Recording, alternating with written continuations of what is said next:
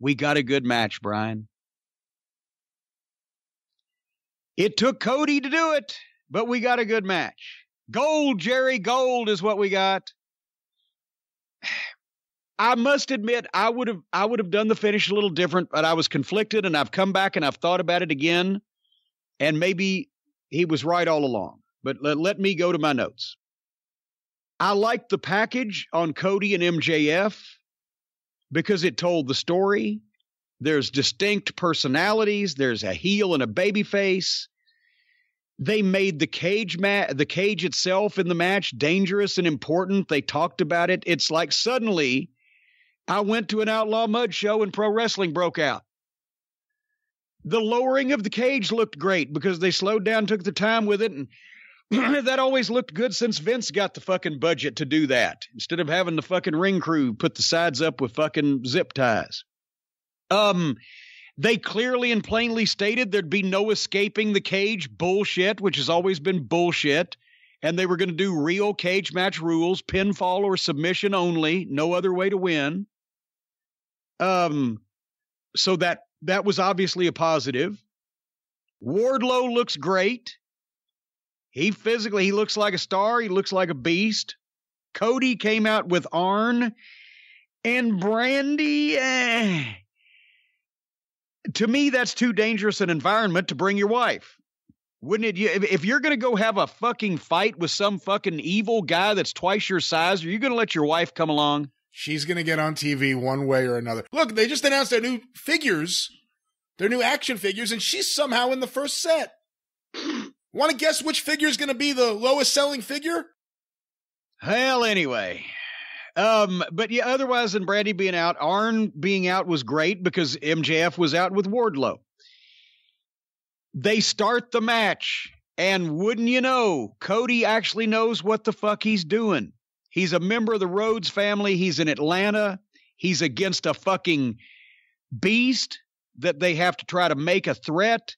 He's in a cage, which they can use to establish as dangerous, the first AEW cage match. And, of course, he gets color, which if you have a cage match and you don't have blood, it's fucking ridiculous.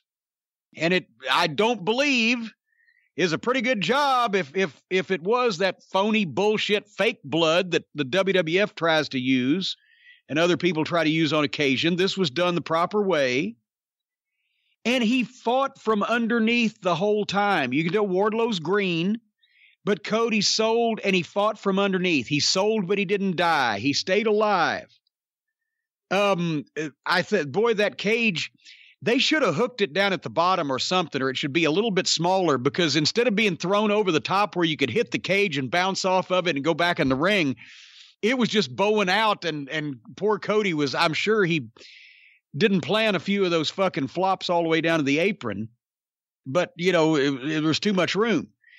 But otherwise than that, then Cody makes one comeback, and it was the perfect comeback because he just hit something, boom, went to 10 punches in the corner and hit the elbow, and Wardlow gets the nut shot. So he got him up, made sure he was still alive, and then Wardlow pulled the rug out from under him. That's all he needed right there to stay in it. So Wardlow could get some more heat. And then they do the spot with MJF teasing, trying to get Arn to slam the door on his fucking head like he did to Dusty years ago. And of course, Arn thinks about it for a second and then hits MJF with a shot, and that gets a big pop.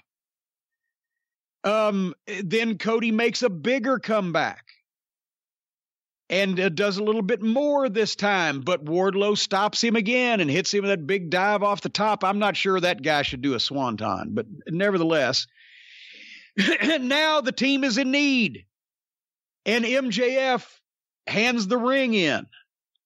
Now, of course, it would have been fantastic if MJF had won 15 weeks in a row on television previously by knocking a fucking sucker out with that ring, and that way it would actually be really over, but we have to allow for modern wrestling, and that if something happens once, then they're going to fucking capitalize on it. But he hands the ring in that he used against Jungle Boy last week, and Cody gets it. This is pro wrestling. The Sheik dropped his pencil. Oh, my God, now Bull Curry's got the fucking pencil, or Pampero Firpo. And the people go crazy over that. MJF is going crazy, trying to climb into the cage. Brandy hits him with a chair. Anybody else would have sold the chair. MJF didn't sell it because it's a girl that hit him, and he knew better. He jumped down and confronted the girl and was about to punch her lights out when Arn dumped him over the rail. But I guarantee you any other heel would have sold that chair for Brandy, and it would have killed him deader than 4 o'clock. I didn't like Arn doing that to him. I don't think anyone should have gotten their hands on MJF. It's a few weeks ago he got thrown into the pool. He is the heel that Cody's trying to get to. Exactly. But he shouldn't be made to look weak at all. I agree with you there, but if it was a choice of selling a chair for Brandy or getting dumped over the rail by Arn, I'll take Arn. I don't think two wrongs don't make a right, but I agree with you on that. But he shouldn't have, neither one of those things should have happened. But they had to shoehorn a spot in for Brandy. It was obvious, right? So there it was. Here's what I had an issue with first. Cody boots the guy, drops the ring. He gets the ring. He fucking pickles him with him, and it turns right into the crossroads. 1, 2, kick. And I'm like, no, Newman, fuck. That should have been it. I'll explain why in a second.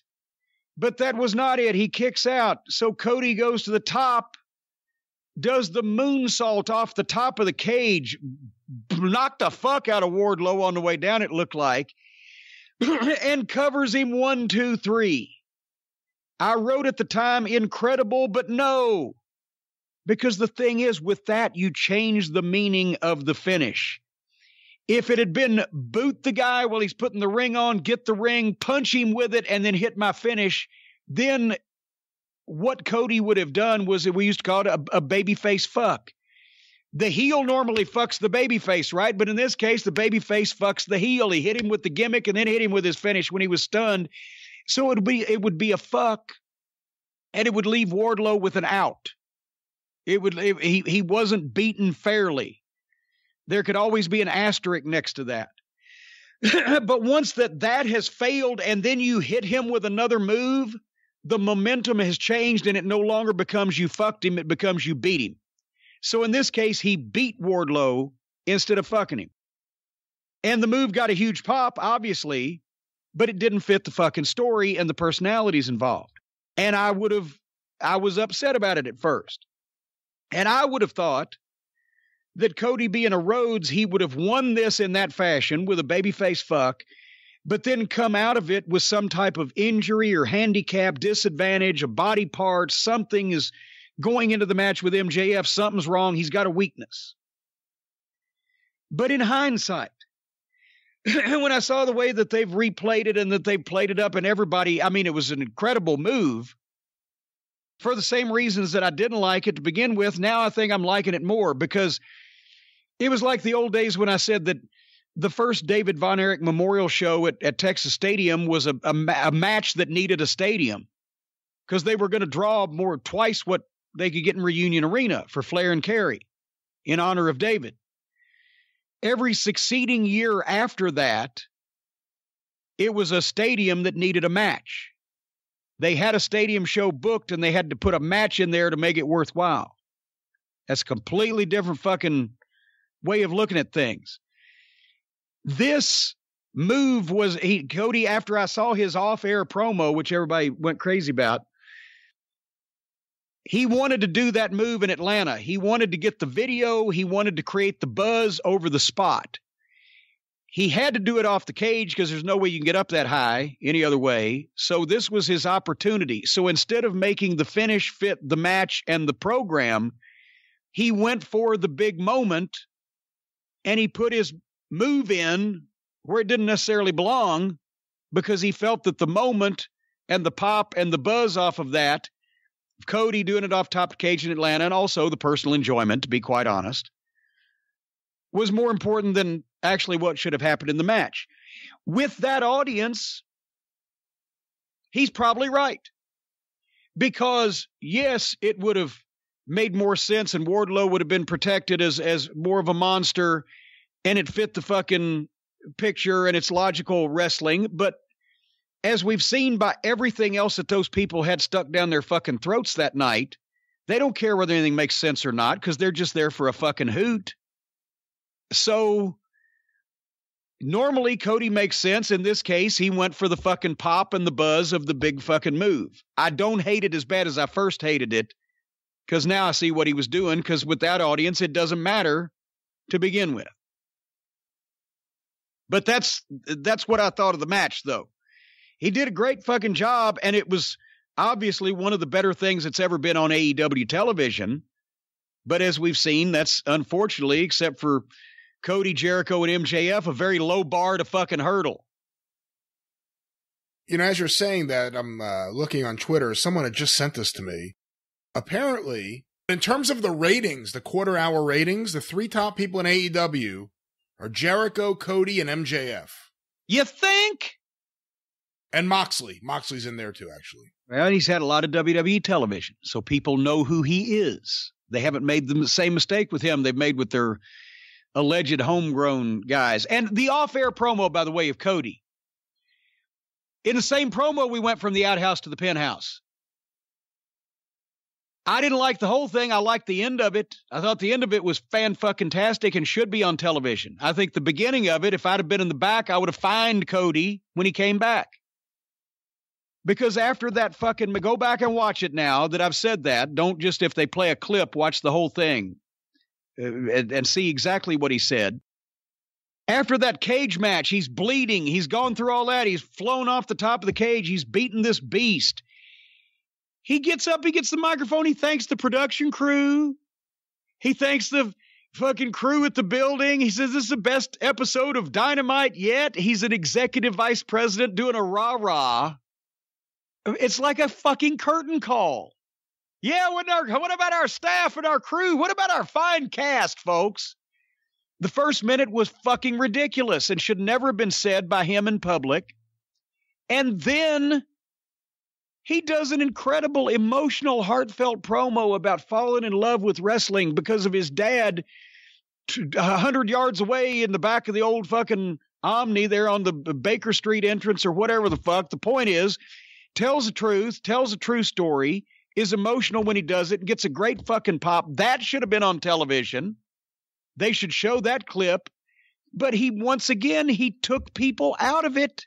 Then what about greatest episode of Dynamite ever? Which means, oh, yeah, boy, didn't we do a good job of producing this. And what about our crew? Did anybody else see that but me? I thought that was odd. But obviously the fans there didn't care because they know that he's an executive vice president. Well, yeah. They don't. That's the thing. They don't have to make any kind of sense for those people because those people are just there to see wrestling as a fucking joke and a hoot. But they still get worked by the good stuff because the good stuff makes sense. And they can follow it instead of just watching this fucking video game bullshit. But every time you do something that gets people halfway emotionally invested in this shit as something serious otherwise than just this fucking, I'm going to watch some guy stick his hands in his pockets and do stupid bullshit. Then even the guy that gets him into it, then say, oh, hey, what about our cast and crew, folks? And boy, what a great episode. We're always going to give you our best. Fuck. Can anybody just be serious and do what this shit is supposed to be? I swear to God, it would be like if fucking Jerry Lawler and Terry Funk had a fucking pull apart at the Louisville Gardens in 1981, double juice and 10 guys on each man trying to pull them apart.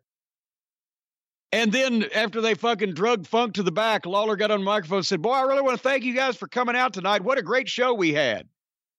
No, he was cussing out the fucking state athletic commissioner, was threatening to fine him if he didn't fucking stop the goddamn pull apart. Lawler said, if you think it's over, you get your ass in here and try to stop it. I'll knock you out, to the state athletic commissioner. And the people were fucking being held back by their jackets and their ties and their clothing from jumping in the ring to get in the middle of it because the scene was chaos. And everybody was afraid there was going to be a riot. That's wrestling, not this fucking hokey bullshit.